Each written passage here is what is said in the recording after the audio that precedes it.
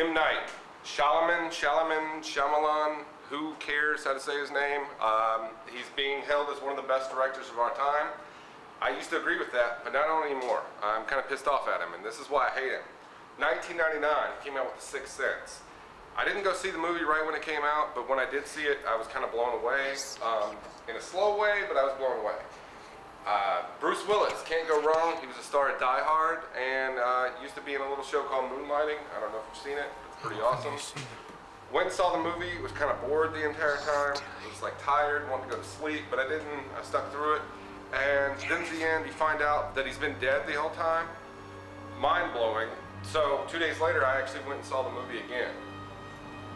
The next year, Unbreakable came out, also with Bruce Willis. This time, I had Sam Jackson. Can't really go wrong with Sam Jackson. I don't know a bad movie Sam Jackson's been in that he was a star, but yeah, you know, Sam Jackson, he was in Pulp Fiction.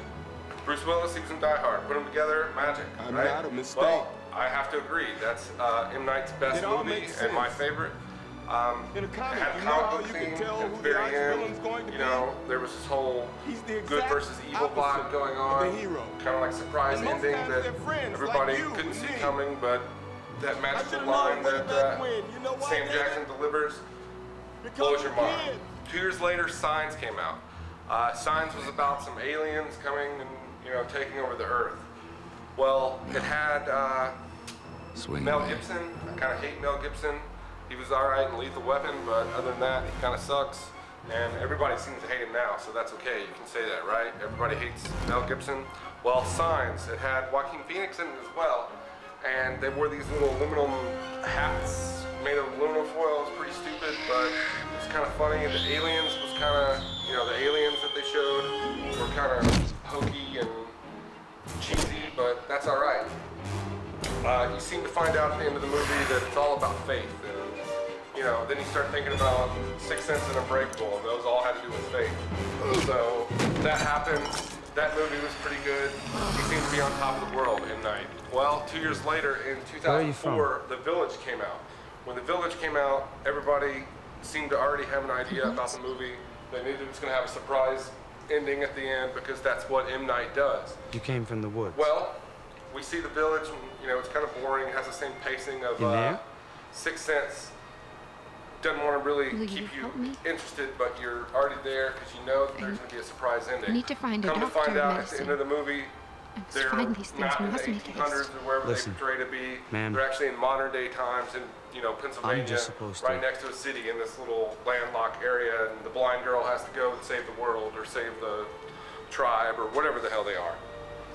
2 years later, Lady in the Water. I still to this day don't know really what Lady in the Water is about.